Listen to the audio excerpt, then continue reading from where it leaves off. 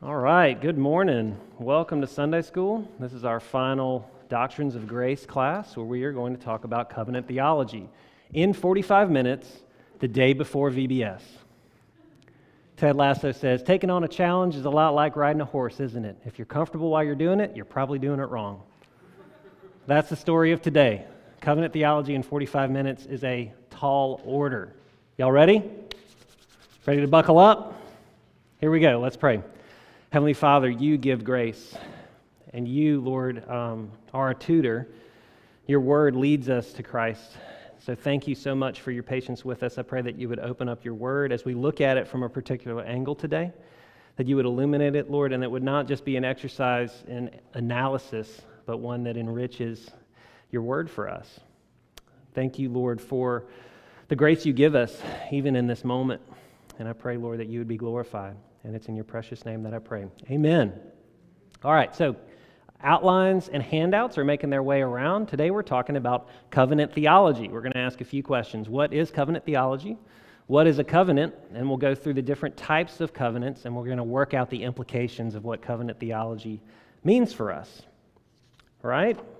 So let's jump right in because, like I said, we don't have that much time. What is covenant theology? Covenant theology is an approach to biblical interpretation that blends insights from both systematic theology and biblical theology. Now, you may have heard those terms, you may have not. What does that mean? What is systematic theology? Systematic theology traces and arranges different themes in Scripture, and we all do this whether we know we are or not. So if I ask you, what does the Bible teach about angels? You're going to go through various scriptures in Scripture, some that are more clear, some that are less clear, and that's going to inform what you say the Bible teaches about any given subject. Nod your head if you're with me. Systematic theology. It's not imposing something onto Scripture. It's looking in Scripture and understanding it, but from a topical point of view. So that's systematic theology. Biblical theology would be the counterpart to that enriches Scripture that much more. Biblical theology focuses more on the narrative or the history of redemption in Scripture. What is the story of the Bible? How does it play itself out? And so this is why I love covenant theology, that it's the best of both worlds. It's systematic, it's taking pieces and parts and understanding them in a topical kind of way, but it's also not losing the rich story nature of what Scripture is. Covenant theology. So covenant theology recognizes that redemptive history is revealed in Scripture as a succession of covenants. A covenant with Adam, and you'll see this on your handout. Summarization, comparison of biblical covenants. Y'all can be looking at this the whole day as we walk through what covenant theology is. Covenant theology simply recognizes that the story of Scripture is revealed in a succession of covenants or promises, and we'll talk more about the word covenant, what that means. So promises to Adam, promises to Noah, promises to Abraham, promises to Moses, promises to David, and the new covenant, promises to us in Jesus. That's covenant theology. And so, as we read the Bible, an organizing structure or an organizing principle of God's Word is revealed as we study it. And what we see is a unity between the Old Testament and the New Testament. Interesting that the Testament is simply the Latin word for covenant. So when you look at your Bible, it's divided into Old Testament, New Testament. It's speaking to that covenant nature of what Scripture is. There's an old covenant and there's a new covenant. Unity, continuity between the old and the new. That what was revealed in the Old Testament in a shadow or in a type is fulfilled perfectly in Jesus. And covenant theology, sometimes we can understand something best by understanding what it's not. Covenant theology differs from our brothers and sisters in Christ who are more in a dispensational theology line, right? And that's actually, I'll talk about it at the end. That's how my family came to faith in Christ. It's through dispensational Bible churches. Love them. How fantastic are they? But covenant theology differs in the way that we read the Bible and what we see in Scripture. Dispensational theology sees harder lines between old and new, kind of an intense distinction between Israel and the church, whereas covenant theology sees more that it's unity, it's union, that the people of God in the Old Testament was Israel, the people of God in the New Testament is the church. There are also subtle differences in the way we read Scripture. Prophetic and apocalyptic scriptures are kind of read a little bit more literally in other traditions than in covenant theology. We're not going to go into the weeds of all that. I see your eyes kind of glazing over already as I talk. We are not going to go into the weeds too much, but I just wanted to lay that out there so you kind of know, you kind of have a framework of where we're going. So when we look at the scripture and we see that it's divided into Old and New Covenants, Old and New Testaments, we see that this simply reflects the fact that the history of God's people is fundamentally divided up between the Old Covenant that God made with Moses before Israel entered the Promised Land and the New Covenant, which was accomplished by Christ. So, where does it come from? Let's look at the word itself, and I believe these two words are written on your handout. The word covenant comes from a word in Hebrew, berit, which has to do with cutting, making a promise, a bond in blood, you could say, a promise or relationship by way of blood. In the New Testament, that's reflected in the word diatheke. Okay, in Latin, that became testamentum, pactum. It has to do with agreement. It has to do with a bond, a life and death bond. So let's look at a few different definitions of covenant that have worked themselves out in history and in theology. St. Augustine said that a covenant was an agreement between two or more persons. That's legally binding, okay? That's one way to view it. The relationship, and what we understood, so from St. Augustine's time until now, we've learned a lot about ancient Near East cultures, Mesopotamia and that whole area, and the way that they made promises to one another, legally binding promises. Okay, so the relationship of a covenant in the culture in which the Old Testament was written, there was this understanding of there was an overlord and there was a servant, or there was a king, there was a servant, or there were two people who were working together to either farm, grow land together, but they had to establish what is the relationship. They had to have that DTR, define the relationship. There's no laughs there. It was not a good joke, but I didn't get anything. So Klein and Deisman, in their work on ancient Near East studies, showed us a lot of what suzerain vassal treaties have to do, where you have a lord and you have a vassal, and there's an agreement that takes place. A royal grant would be a covenant where the lord or the king makes a promise and says, I will. I am making a promise. I will do this for you as my servant. But then a suzerain vassal treaty was more of a we will, where two parties are making a promise to one another, and it's a life and death promise. Ligon Duncan defines a covenant this way. A covenant is a binding relationship with blessings and obligations. I think that O. Palmer Robertson is one of my favorite theologians. His definition is super helpful, and a lot of what you're going to hear today comes from his book. If you want a recommendation to do further reading, Christ of the Covenants is a book that I'd recommend if you want to dive deeper into what covenant theology is. O. Palmer Robertson puts it this way. A covenant is a bond in blood sovereignly administered. A bond in blood sovereignly administered. That God is making a promise to his people and he's securing that promise by blood. Life and death promise. So it's not only solemn, it's a matter of life and death. So as we look at what a covenant is in Scripture, there's an overarching principle that kind of flows through each and every one of these covenants. Covenants with Adam, Noah, Abraham, Moses, Israel, David, and the new covenant through Jesus. And this is the Emmanuel principle. Okay? Yeah, thanks. We can leave that slide up for those who are watching at home. The Emmanuel principle. From beginning to end, Scripture is about God establishing a relationship with his people. He is making a people for himself. And there's this repeated phrase that we see through Scripture. I will be your God, you will be my people, and I will dwell among you. Do you hear that connective language? God is making a promise. I will be yours. You will be mine. But not only that, I will dwell with you. And that's not just true of Jesus. That's true of every single one of the covenants that we see from the beginning of the Old Testament to the end of the New Testament. Leviticus 26, 11 and 12 says it this way. I will make my dwelling among you. You hear that piece of it? Dwelling, presence. I will make my dwelling among you, and my soul shall not hate you. I will walk among you and will be your God, and you shall be my people. Ezekiel 36, 27 and 28. And I will put my spirit within you and cause you to walk in my statutes and be careful to obey all my rules. You shall dwell in the land I gave to your fathers, and you shall be my people, and I will be your God. We may breeze past this language because it's so ubiquitous through Scripture. I will be your God, you will be my people, I'm going to live with you. When Christ is born, you shall call his name Emmanuel, which means God with us. It's over and over and over again. Jeremiah 11, Genesis 26, Joshua 3. I could go through many different scriptures that have this Emmanuel principle that show that it's in the fabric of what Scripture is telling us about God establishing a relationship with his people. All right, y'all track with me here. Covenant theology, then, is simply tracing God's ways and means of dwelling with his people.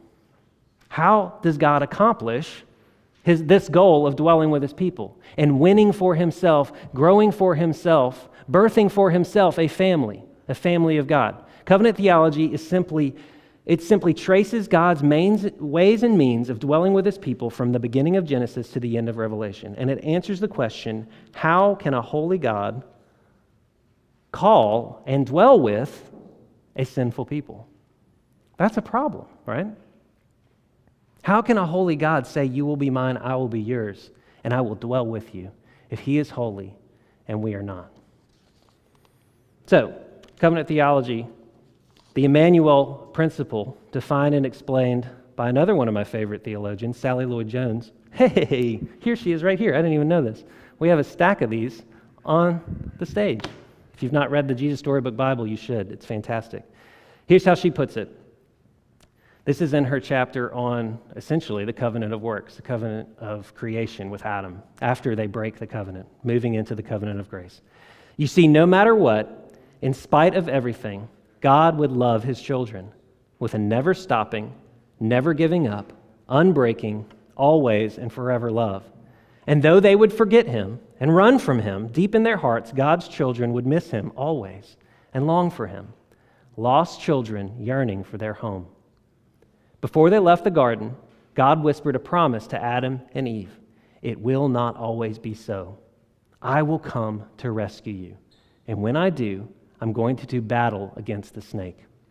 I'll get rid of the sin and the dark and the sadness that you let in here. I'm coming back for you. And he would. One day, God himself would come. A beautiful way of simply saying, I will be your God. You will be my people, and I will dwell with you. So, looking at your comparison of biblical covenants, right there, if you're going to talk about the history of redemption, you got to have charts, right? I don't have any graphs for you, but I do have charts. We're going to start at the beginning with Adam, and we're going to walk through very briefly. Guys, we could do a full Sunday school class on each one of these covenants, but we've just got to hit them real fast just to understand what's happening. Okay, so let's start with Adam. You see, I've provided for you a key word, a key text, a key sign, the context of that covenant, and the type of covenant. And that'll make more sense as we go through each one. The first covenant that we see fleshed out in Genesis 1 and 2 is called the covenant of works, or the covenant of creation. In Hosea 6, verses 6 and 7, we read this, "For I desire mercy, not sacrifice, hearts turned toward God, instead of burnt offerings." And this is the key. Listen to this carefully. "Just like Adam, they have broken the covenant. They were unfaithful to me there." Now, here's the thing. The reason I read from Hosea first when we're talking about Genesis chapters 1 and 2 is because many will say, wait a second, the word covenant, berit, does not appear in Genesis 1 and 2. But we're reading backwards. Hosea shows us that the relationship that God had with Adam, even before sin, was one that reflected a covenant. The first time berit appears, the first time the word covenant appears in the Old Testament is actually in Genesis chapter 6 when God is speaking to Noah and making a covenant there. So why would we understand God's relationship to Adam, even before sin and after sin, as a covenant? We know from what we see in Scripture in the various covenants that we're talking about, and also from the study of these ancient Near East cultures, that every covenant has certain characteristics. And I've written them up here. They're also in your notes. Every covenant has certain parties that are making a promise.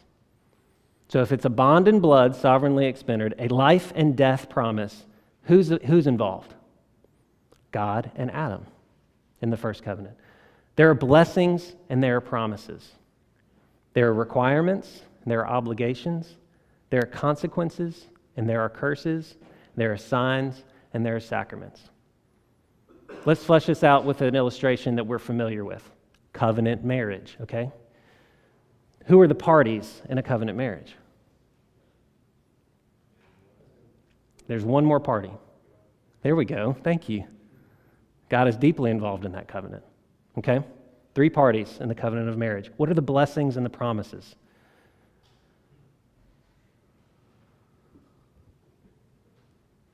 I love silence, by the way. Y'all are all sitting so far away from me. Children? Do we make vows? Like we make promises to one another? Till death do us part. There's the life and death nature of it, right? Exclusivity, faithfulness. Okay, so what are the requirements and the obligations? If we want those blessings, there are actually requirements and obligations. What are those? Love, protect, honor, faithfulness, exclusivity, just like Grafton already mentioned. Okay, what are the consequences and the curses? Are there consequences for breaking these? For breaking the requirements, the obligations? And what are the signs? So I wear on my finger an outward sign of an inward reality. Does that make sense? It's picturing on the outside what is true on the inside. We'll talk more about the sacraments, but that's what these are as well. They're outward signs that reveal what's true on the inside. The relationship is already there. The sign, the covenant, is simply making it official. Okay? So let's look at the covenant of works. We're going to spend a little bit more time on Adam because he's going to help us understand the rest of them. So what are the parties in Genesis 1 and 2? God and Adam. Eve hasn't even been created yet. Okay? What are the blessings and the promises for Adam? Eternal life. You will live forever with me in this garden. Okay? What are the requirements and the obligations? I hear some mumbling out there. Don't eat of the tree of, the fruit of the tree of the knowledge of good and evil. That's the prohibition. What are the consequences and curses? You will surely die. You will die in Hebrew. That means really die, spiritually die. What are the signs and the sacraments? Or the sacrament? This one's a little tough. Calvin actually calls the tree of life a sacrament for Adam. Isn't that interesting? He has an outward sign of what God promises to him in the covenant. You will live forever. And here's the tree of life that you have. Do you see it? Parties, blessings, requirements, consequences, and a sign. So that's what was true of Adam. O. Palmer Robertson says this: one tree stands in the midst of the garden as a symbolic reminder that man is not God. The test is Adam's willingness to choose obedience for obedience alone. The raw word of God itself must become the basis of man's action. You see, in the garden, before the fall, perfect obedience was the requirement. That's how intimacy with God was maintained. Adam was free to obey and free to sin. He had the ability to obey in the garden. Mankind, made in God's image, was able to turn and obey freely, in love and not by force, yet freedom opened the possibility for disobedience. The consequence and curse of breaking that covenant, disobeying God, was physical, spiritual, and eternal death. Separation from the source of life, figured in banishment from the tree of life, and actuated in a separation from communion with God. Friends, the covenant with Adam, the covenant of creation, is the default mode of the human life when you're born into this world. You are born into a covenant of works. We know that the wages of sin is death. Why? Because in Adam all die. But in Christ all are made alive. We read that in Romans, right? That's why disobedience cost humanity what it did. Because there was a life and death promise that God had made with Adam right there in the garden before sin even happened. And he provides for Adam a sign, the tree of life to look to remind him of eternal life. And God made us knowing how he made us and graciously provides for us pictures and kinesthetic experiences to support, remind, and affirm his verbal and written promises and commands. So thus, in light of Hosea 6, we know that Adam and all mankind, according to Romans 5, are bound by a covenant simply by being created. This is our relationship with God. I'll be your God, you will be my people, I will dwell among you. And here's how that fleshes itself out. So eternal life for Adam was dependent on his own obedience, but he broke the covenant. What does that mean for us? Friends, we have to walk away from here today knowing that you are saved by works. But the good news for you and for me is that we are saved by the works of another that are given to us now as a free gift. So look at the far right column. That first covenant was a covenant of works, covenant of creation. What word characterizes every single other covenant from there on forward? Say it a little louder for the people in the back. We have to be saved by grace, by the works of Jesus, imputed to us, given to us as a free gift, if we are to have any hope for life in this world. So, let's talk about the covenant of grace. If the covenant of works describes God's relationship to creation prior to sin, the covenant of grace describes it subsequent to sin. So let's look at the covenant with Adam that was made in Genesis chapter 3. This is a covenant of commencement. This is getting the grace of God started in the world. So Adam broke the covenant, and God took away the picture and the promise, the tree of life and eternal life. And what kind of curses do we see in Genesis chapter 3? To the blessing of intimacy in marriage and childbirth were added the curse of pain. To the blessing of work was added the curse of toil and the thistles and thorns of sin. Those were the curses that were added. But the good news is that God did not finish the story there. He was going to make a new covenant. Not a plan B, but a more beautiful, richer promise. When we look at the covenants of Scripture, it's not God changing plans. Oh, well, that didn't work, so let's do this. It's like a scroll, which is how they would have read. It's being slowly unrolled. You're seeing more and more and more of what God is doing, but at the time, you can't see what he's doing. It's also progressive. God's covenants get better and better and better as we go from Adam to Noah to Abraham, to Moses, to David, to Jesus. God told the serpent, I will put enmity between you and the woman, between your offspring and her offspring. He shall bruise your head, and you shall bruise his heel. The gospel in Genesis chapter 3, Christ will come and defeat the evil one, so that I will be your God, you will be my people, and I will dwell with you. This seed, the promised mediator of a better covenant, would grow back into a tree of life. We see that in Revelation 22, where the leaves of the tree are for the healing of the nations. Do you see that imagery? We see it in Isaiah as well, that the tree that was chopped down will grow a shoot of Jesse. So if the picture of the promise for Adam the first time was the tree of life, now it's a seed. But it's a seed of the woman, that a child of Eve would come to redeem God's people. So from here on out, God's relationship with people must be dependent on grace alone and trust in the seed of the woman alone. So you also see the context of the covenant. Look at the second column from right. What starts with one man grows into a couple, grows into a family, grows into a nation, grows into a kingdom, and one day will be manifested in all of creation. The outreaching grace of God slowly spreading through history and redemption. Isn't that beautiful? These leaves of the tree slowly spreading out to make all things new. That's the covenant of grace. Okay, we have not talked nearly enough about Adam, but we've got to turn, because we don't have time, to Noah. This is a covenant of preservation.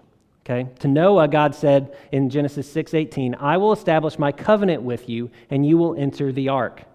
God kept his promise to preserve and protect his people, and he did it through a whole family. As we will see as we continue to unfold this scroll of redemption, God focuses his covenant love on families. God's promises are to families in a very real way. Genesis 9:12 through 15. And God said, this is a sign of the covenant I am making between you and every living creature with you, a covenant for all generations to come. I have set my rainbow in the clouds. Whenever I bring clouds over the earth and the rainbow appears in the clouds, I will remember my covenant between me and you and all living creatures of every kind. Never again will the waters become a flood to destroy all life. God had promised, I will crush the seed of the serpent. But the seed of the serpent is there. And this is the first instance of God preserving his people against the seed of the serpent. Does that make sense? That picture of literally, you will be safe in this ark. You will be safe in my grace. Come into the ark and you will be preserved from death. That's what the covenant of Noah means when we look back on it. And so this is an escalation of the goodness and the promises of God. God will preserve his people through the judgment that he sends on the seed of the serpent. For his people, his war bow, and the word is a bow and arrow, it will be hung in the clouds. The imagery there is as if a warrior is putting away his weapons of war. Isn't that interesting? And Sally Lloyd-Jones says that the bow, this is a wonderful interpretation, the bow is actually pointing into the heart of heaven instead of down onto those who are guilty. God is hanging his bow in the clouds. He is no longer at war with the people, his people, the people of God. It's no coincidence that the judge of heaven and earth in Revelation 4:3 is surrounded by a rainbow. God's promises fulfilled even before Christ came. Next, Abraham. This is a covenant of promise. God, in Genesis 15:5, God took Abram outside and said, "Look up at the sky and count the stars, if indeed you can count them." Then he said to him, "So shall your children be." So let's recount the signs. For Adam in Genesis 1 and 2, the sign is a tree of life. For Adam in Genesis 3, the sign was the seed of the woman. For Noah, it was the rainbow. And Abraham actually gets 3 signs, you could say. He's to look at the stars and remember that's how his family shall be. There will be a ceremony we'll talk about in just a second, and circumcision. Those are the signs of the Abrahamic covenant. In Abram would have been worshiping the heavenly bodies, the sun and the moon. He was a pagan worshiper, worshiping the sun and the moon. And now God makes him look past the very things he was worshiping to see that he is the God, the one true God behind the stars. He not only promises an enormous family, a heritage, right? He also promises that that family would bless the whole world. That's the extent of the covenant of Abraham. It will be a blessing to all the world. So, an old man and his old wife are having a baby, and that is a miracle. But there's a bigger miracle at play in Genesis 12, 15, and 17. The Bible says that Abram believed the Lord, and he credited it to him as righteousness. Abraham was saved by faith alone, through grace alone.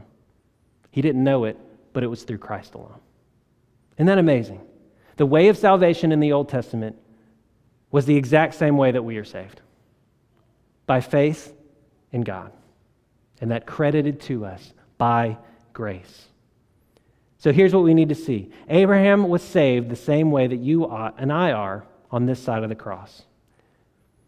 So the key texts, and you'll see them there under Abraham, Genesis chapter 12, Genesis chapter 15, Genesis chapter 17. So in Genesis chapter 12, God makes a promise to Abraham, and in Genesis chapters 15 and 17, God confirms his promises. So here's what we're going to do. In Genesis chapter 15, we see a covenant ceremony. I'll read from verse 17. When the sun had set and darkness had fallen, a smoking firepot and a blazing torch appeared and passed between the pieces. Well, what pieces? I need some volunteers. I need 5 volunteers. Come on. 2, come on up. Samuel Boland, come on up. God told, come on, Grafton. Very good. I need a female volunteer. Come on, Sarah Love. God had Abram collect animals, and this would have been common in the culture. Take the animals, and I want you to cut them in half. Okay, so, and I'd prefer long ways, like straight down the midline, rather than like this. That would be easy. So cut this in half for me. And once you're done, I want you to place it on either side of the aisle.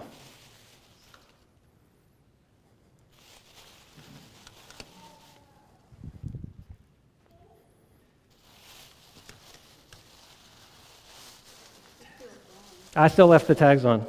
When I do this with kids, they're really like, this is not okay. But they remember it for the rest of their lives. And I have a feeling you guys will too.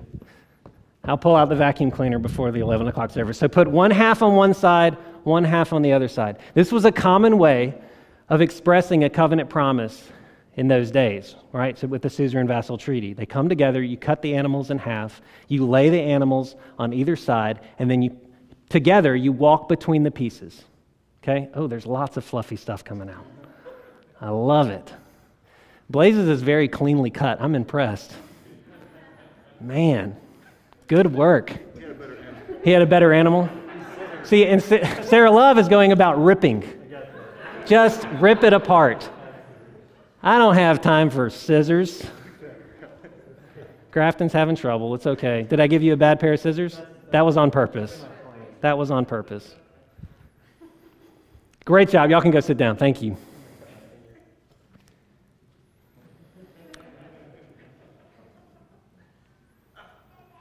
I'm glad we don't have any real blood. In Genesis 15, this would have been very bloody. I didn't want it to be so today. Great job, everybody. So what would happen is that God would call the people together. People would come together in a human covenant. They would cut these animals apart, and they would walk between. And what that was saying is that if I break the covenant, the same thing that happened to these animals should happen to me. And if you break the covenant, the same thing that happened to these animals should happen to you. That's what makes it a blood promise. This is a life and death promise of faithfulness. I will keep my promise. Do you remember, though, what happened to Abraham during this ceremony? Where was Abraham during this ceremony? He was asleep. God caused a deep sleep to fall upon Abraham, very similar to what happened to Adam.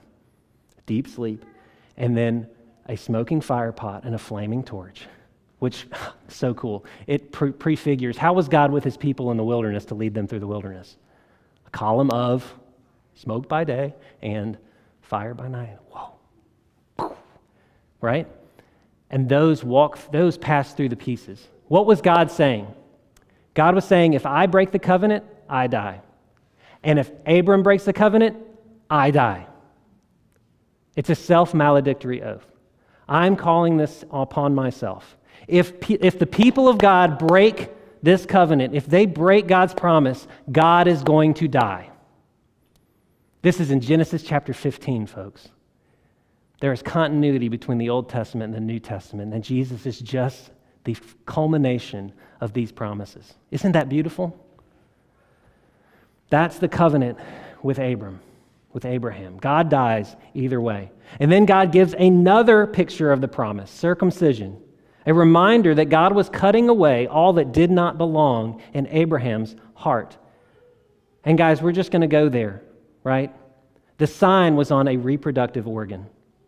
That God's working through human reproduction, he would use that to save the world. The seed of the woman would save the world.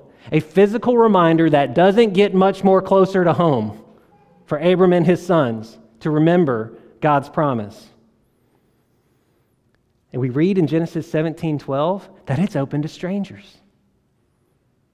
From the beginning, the covenant was open to Gentiles. Circumcision was not a racial badge of purity, but a covenant sign. With the advent of the Holy Spirit, Gentiles no longer have to become Jews to enter the covenant. That's what most of the pastoral epistles are about, right? Most of the epistles are about Gentiles not having to become Jews in order to become Christians. Acts 15, Galatians 5. Listen to this in Colossians chapter 2, starting in verse 11. In him, this is in Christ, also you were circumcised with a circumcision made without hands, by putting off the body of flesh, by the circumcision of Christ, having been buried with him in baptism, in which you were also raised with him through faith in the powerful working of God, who raised him from the dead. Do you see what Paul just did there in Colossians? He connected baptism and circumcision. Baptism and circumcision, signs of the covenant. This is what O. Palmer Robertson says. The interconnection between the seal of circumcision and the seal of the Holy Spirit provides the formal basis by which the corresponding purification rites of the Old and New Covenants relate to one another. What just happened? What did we just say? That was a little rough. This is what it means. Circumcision under the old covenant is replaced by baptism in the new covenant. Barry hit on this last week when he talked about the sacraments. Circumcision under the old covenant is replaced with baptism in the new covenant. And the emphasis in Colossians 2 is that all this happens in Him, in Christ. Union with Christ is the means by which we are cleansed. Abram believed God, and it was counted to him as righteousness. So baptism does picture the dying and being raised with Christ, the signifying of our cleansing. In it, a circumcision of the heart takes place, or a circumcision of the heart is pictured as taking place. How beautiful that in the new covenant, the waters of baptism are for men and women, the sons and daughters of God, and that there is no more blood. There's no more blood. Abram's bloody ceremony, Passover, which we'll talk about in a second, is replaced with the water and the bread. And circumcision, that bloody covenant, is replaced with this right here. A picture that God loved us before we were even aware of it. That while we were still enemies, Christ died for us. I didn't say anything just then. Like, we have just scratched the surface on the covenant with Abraham. But I see that you guys are kind of tracking with me, so let's keep going. God's covenant with Moses and with all of Israel. This is a covenant of law, and that might kind of throw a few of you thinking the wrong way, because look at the last word there. What kind of type is the covenant with Moses and covenant with Israel still? It's still of grace. It's still of grace. Think about the sheer scale of growing from a family into a people, into a nation. All of a sudden, the people of God are living. God gives them deliverance. They escape Egypt in the Exodus, and now they've got to live and walk with God God's way. How are they to know how to live? And God graciously provides for them a picture of the promise and a law by which to know, how can we please God? How can we live? How can we stay alive? Not just things like don't touch dead bodies. That's good wisdom that God gave to His people, that you would stay clean, right? But how can you not kill yourself with sin? Because sin will kill you. That's what the covenant with Moses and with Israel is all about. It was an external summary of God's will, how to walk with God God's way for their own protection from sin and death. And so whether the law was civil, ceremonial, or moral, it was all intended to graciously guide God's people into a way of loving God and loving others. That's what the Ten Commandments are, right? You shall love the Lord your God with heart, mind, soul, and strength. You shall love your neighbor as yourself. That's the moral law. That continues until Christ comes back. There are ceremonial, there are civil laws that pass away. Because, what did we say about covenants? They progress, and they do change.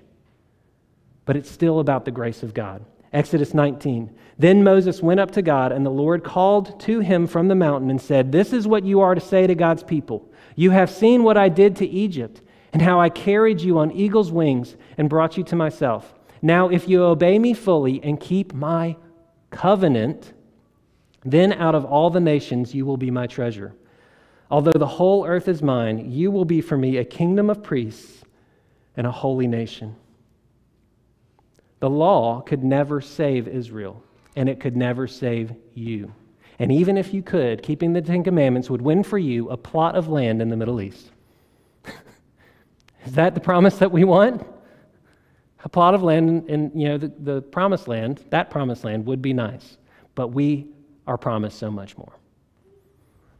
And thus breaking that covenant meant that Israel could not have that promised land, and they were carried off into exile. The law could never save them. We need a new law from a new mountain, from a new mediator, bringing a new covenant. Where do we see a new mediator standing on a mountain, bringing a new law under a better covenant? There was a mount where there was a sermon that happened. Some might call it the Sermon on the Mount, where Jesus stood as a better mediator for the people of God. Do you see it?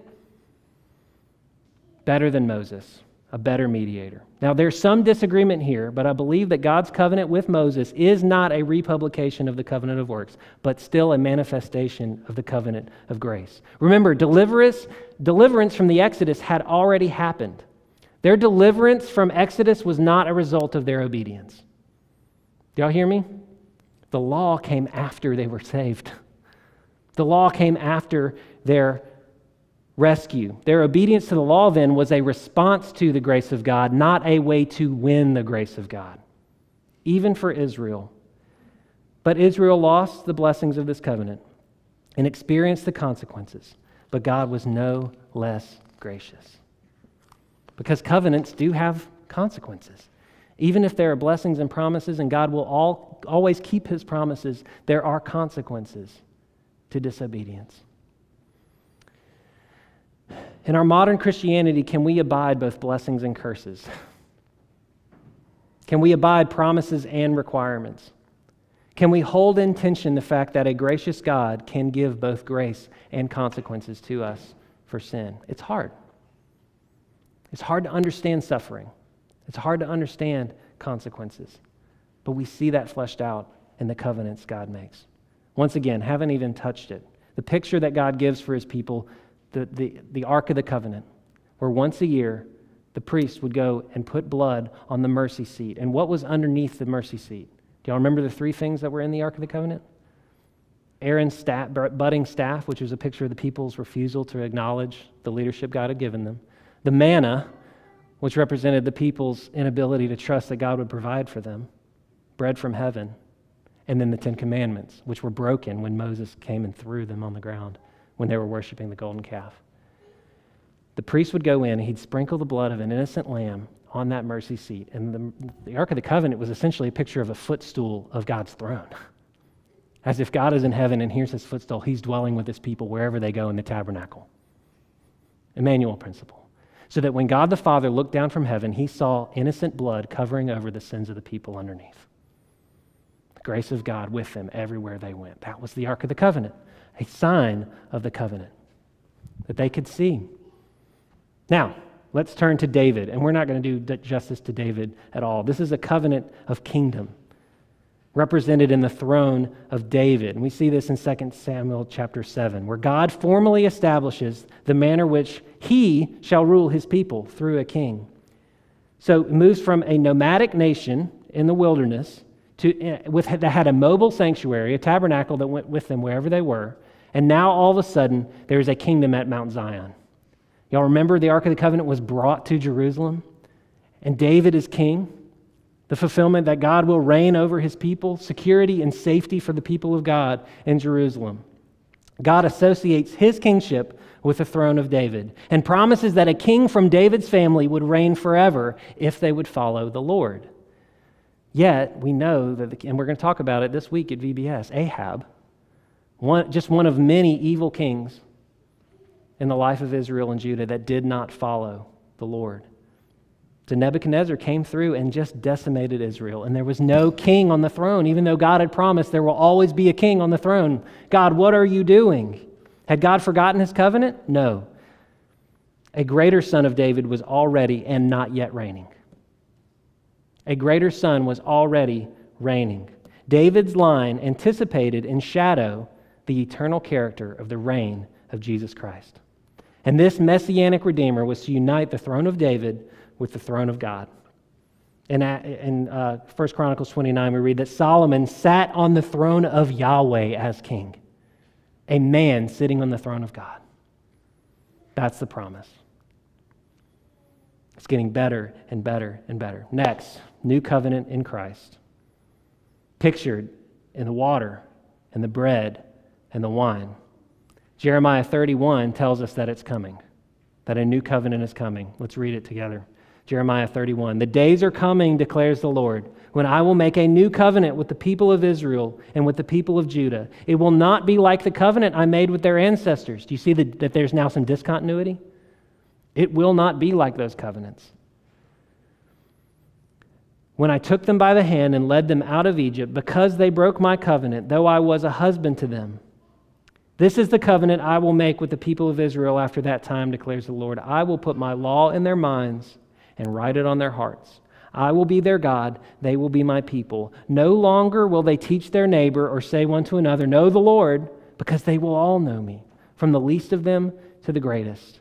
For I will forgive their wickedness and will remember their sins no more." Jeremiah is giving a sneak peek into the fulfillment of all these promises, that all the promises of God find their yes in Jesus Christ. Acts 2:38 and 39 says this, "Repent and be baptized, every one of you, in the name of Jesus Christ for the forgiveness of your sins, and you will receive the gift of the Holy Spirit.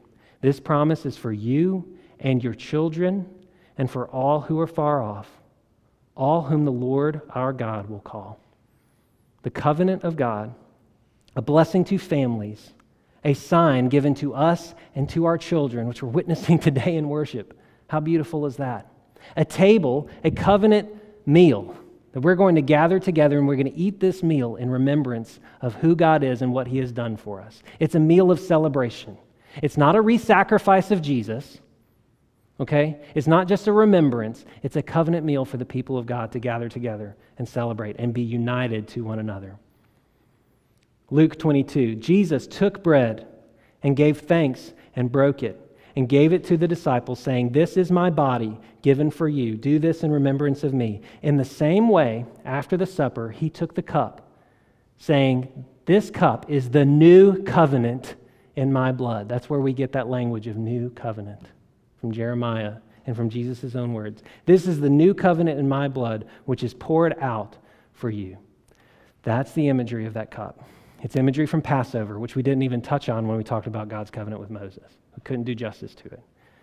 Jesus drank the cup of wrath and curses, drank it down to the dregs, so that we could receive the cup of celebration and blessing and promises. Do you see that?